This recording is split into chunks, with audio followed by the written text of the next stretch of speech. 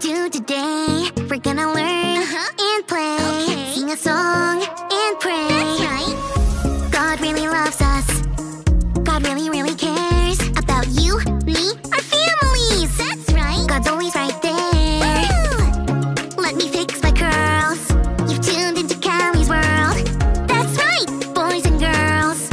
Welcome to Callie's world. Oh, hey, friends. I know. I didn't say hello, citizens, like Super Callie does. Well, Joe and friends, the truth is, I'm not feeling very super today. Not feeling super at all. Tell you why? I'm gonna need a minute.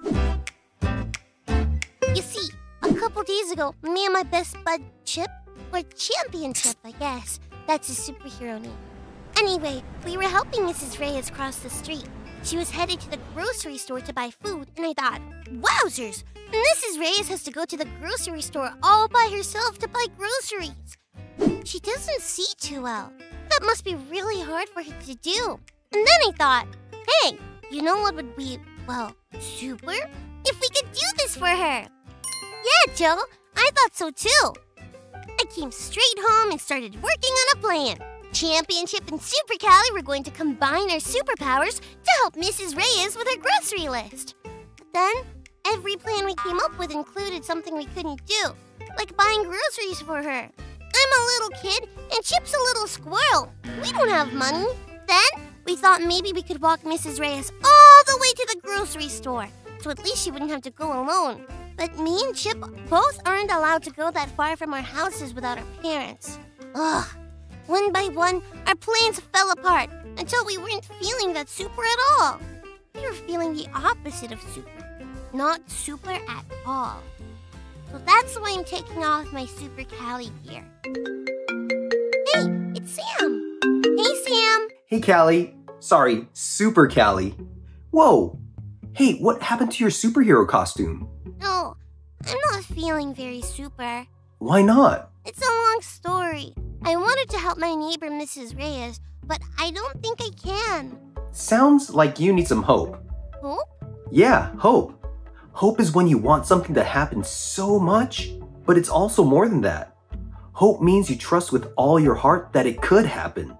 Even when you're not sure it would happen for real? Yup. We hope for a lot of things every day. I hope it doesn't rain today. I hope I eat pizza for lunch.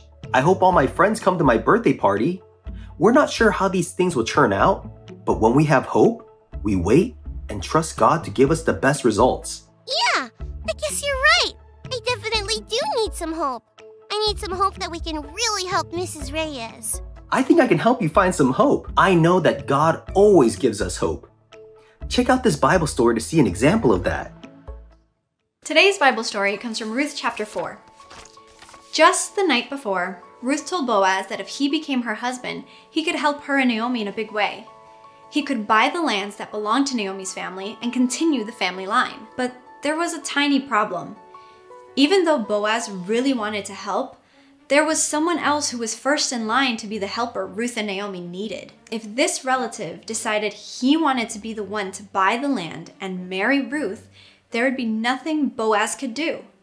So Boaz had to be smart about it. He told the other relative all about how he could have all of Naomi's land. The relative really liked that idea and wanted to do it right away. But Boaz said, not so fast.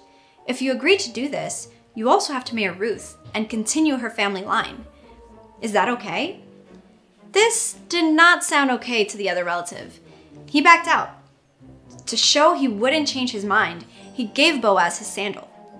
So Boaz was able to get all of Naomi's land and become Ruth's husband. Ruth and Naomi learned how to trust God during this time.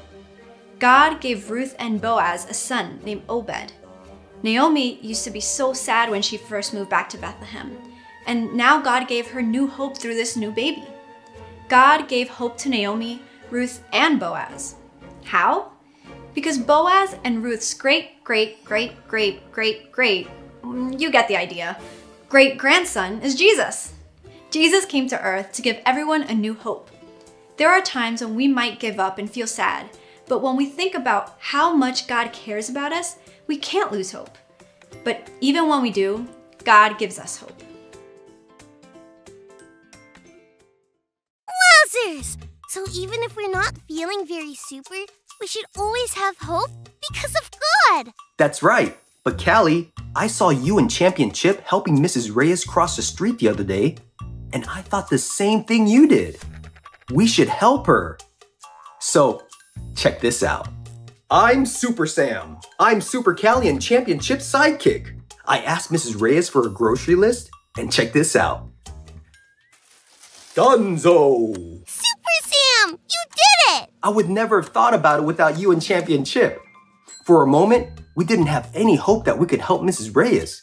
But when we talked about it, we found a way to help. We have hope again. It's like God knew you needed me to help too. And just like God gave hope to Naomi, Ruth, and Boaz, God gives us hope.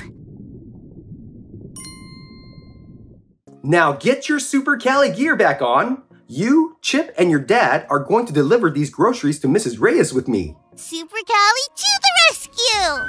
It's been so much fun being Super Callie. What's your superhero name? Whatever it is, Super Friend, I hope you never give up hope.